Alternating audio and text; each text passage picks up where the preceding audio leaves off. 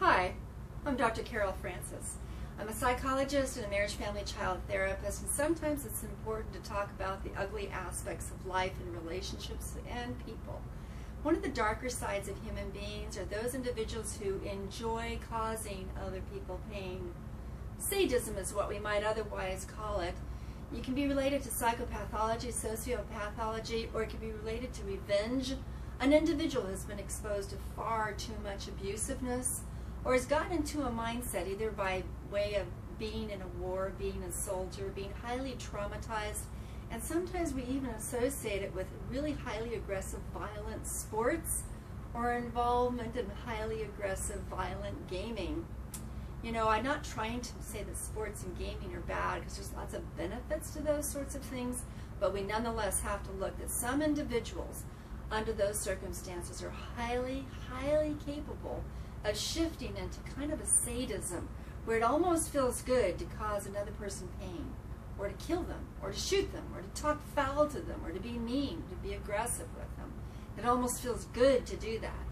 Now, one aspect for all of us is that sometimes it feels good to be powerful if we need revenge, or we feel powerless, or we're just angry. And it feels really good to kind of stomp on someone else's well-being or happiness. It feels good to be disrespectful. However, even for all of us that can have moments like that, if you stand back and you go, oh, I can't believe I did that. I really harmed someone. I need to make up for it. I can't live with the fact that I did that, and therefore I have to do something to make it up. And that shift from a moment where it felt good to be sadistic or mean into, that was wrong of me to do, number one, taking ownership.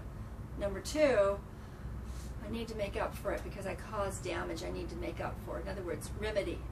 Then you're probably not in the category that I'm talking about in terms of some people who that's their chronic way of living.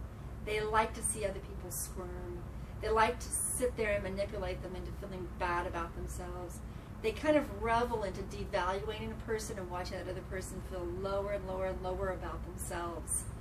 Or perhaps they actually perpetuate abusiveness that's both criminal and can be categorized as truly abusive in all ways, shapes, and forms. And guess what? Sadism can occur in the form of verbal interactions, physical interactions, deviousness, manipulation, behind-the-scenes sort of attacks that you don't even know are happening to you. Now, I don't want you to become paranoid or overly cautious about every human being that you meet, because still, even to this day, majority of individuals are well-meaning, even though they may have their moments. But I do want you to be aware that there are other individuals who have embraced the darker side of relating to other individuals in a way that causes damage, knowingly and purposefully. And you need to understand that since they do exist out there, you have got to be savvy. If you're dating and you're in that world, you've got to be savvy that there are individuals who will become stalkers, abusers, and worse, even want to kill and rape. So you have to be savvy.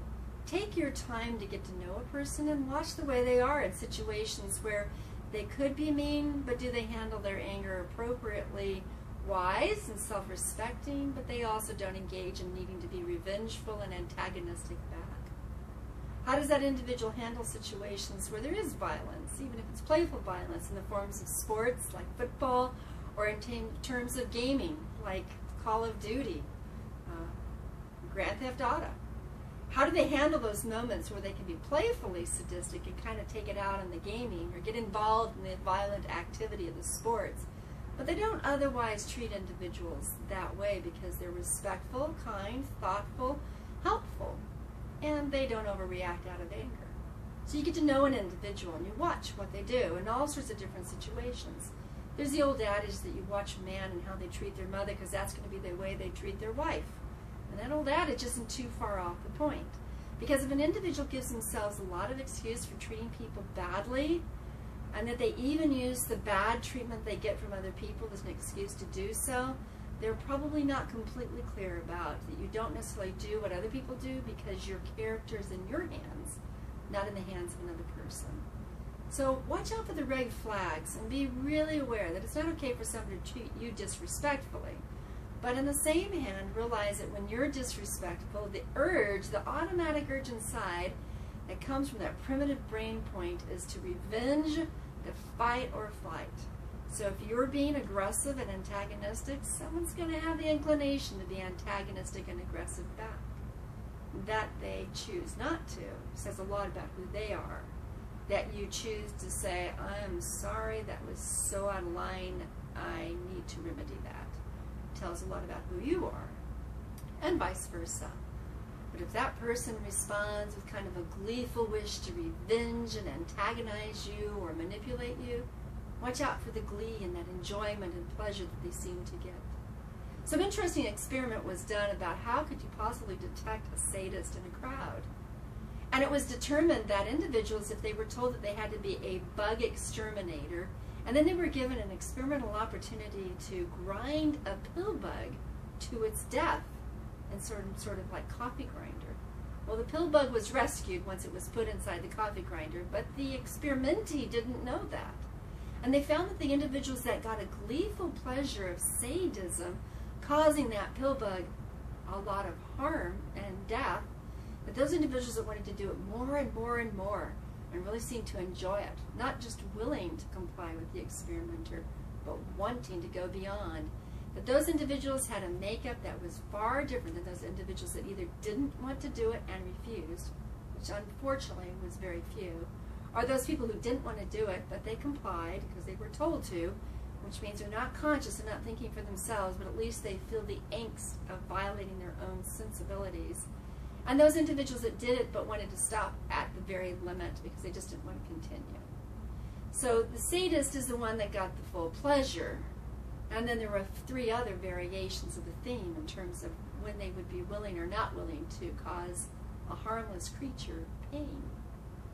So consider your own experimentation and how you're going to be able to detect when someone's enjoying manipulating you or others, or enjoying revenge, or enjoying harm, or enjoying putting someone down and devaluing another.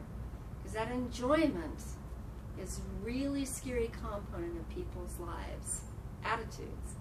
And it won't cause them to feel the pain of empathy of what pain and destructiveness they've caused, and definitely won't move them into remedy. And what's even a little bit more cautious is individuals that enjoy kind of overpowering someone and manipulating them and causing them distress and pain. They sometimes can be really astute about manipulating their victims into thinking, oh, they're sorry, they won't do it again, they feel really regretful, they didn't realize what they were doing, it was out of their hands, there's not, a million other excuses, winning back the victim into this relationship that becomes more and more convoluted.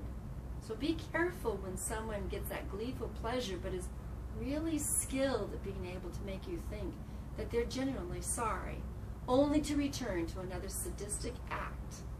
A pattern of sadistic acts does not bode well for the future, even if there is a lot of, oh, I'm sorry in between. So be careful of yourself. Love yourself enough to not walk in the path of a sadistic individual. Love yourself enough to get yourself out of the situation, even though you might lose money, time, energy, even self-respect or others' respect. Respect yourself enough to know that you have to extricate yourself out of this really bad path of an abuser who's sadistic, or an abuser or sadistic person who's manipulative. They can be very smart and savvy and even look wonderful parts. It's still a statement of wolves in sheep's clothing. So take that to heart and take very good care of yourself. Make sure you don't become one of those sadists, because we don't need any more destructive people. But make sure that you're not one of their victims too. This is Dr. Carol Francis, here to help. Contact me. But most of all, take care of yourself.